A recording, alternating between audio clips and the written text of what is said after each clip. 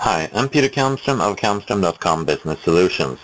In this demonstration, I'll talk about Wiki Links in SharePoint.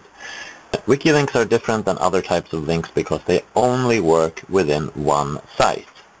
So it's very important that you understand the distinction between a site and a site collection. The ordinary type of link, which you can add by going into the Insert tab on the ribbon right here, and go and insert link from SharePoint or from address.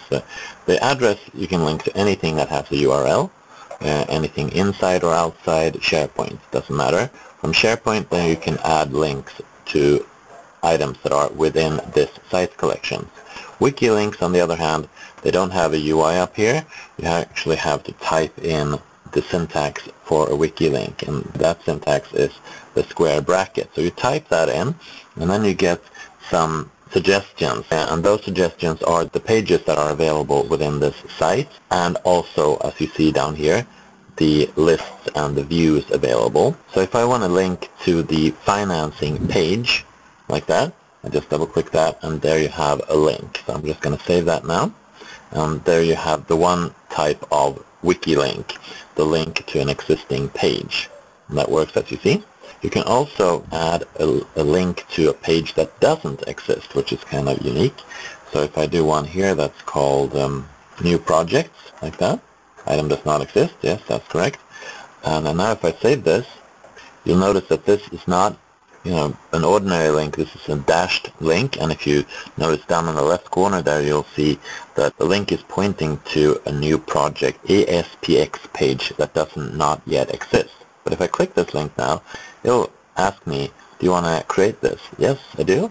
And now, of course, this page gets created in the Site Pages library. And then you can start typing about your different projects right here. So there you have the second type of wiki link, the existing page and the new page. Let's go in now and link to a library too. It's the same principle. You type your two square brackets, and then you can just click or go with the keyboard down to the list here, and then press tab, and then you get an autocomplete with all the different document libraries and lists that are available in this site. Now if you tab again on the documents here, you actually can link to a document too. I'll do that next time.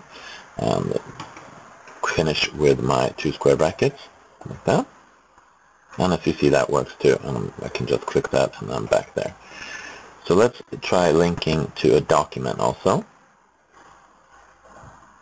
Same principle, lists, documents, and now I can just type the C, which is the first letter of one of my documents, so I can just go to the actually it's something that's contained within. See, it takes specification 2, which has a C in it. So let's have the C# language specification there, which is always fun.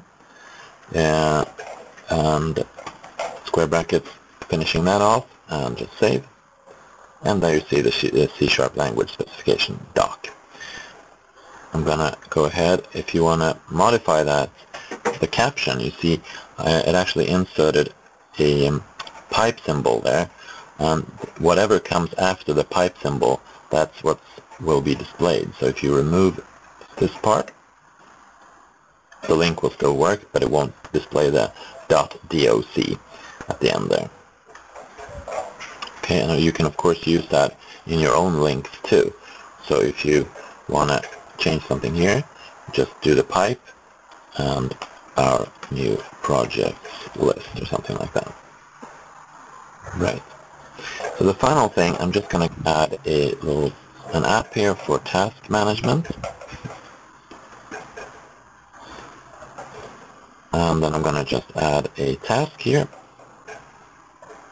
in that. And I'm going to show you that you can actually link to items also. Task 1. And I'm just going to save that. Now when you go into the finance site here and edit this page again, you can link to items too. Now if I do the list there and the tasks, and now you get the link there, task 1, link to that too.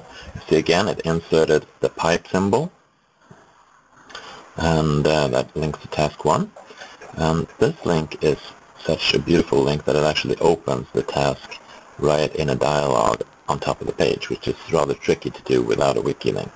So that concludes my demonstration on Wiki Links. Thank you for watching.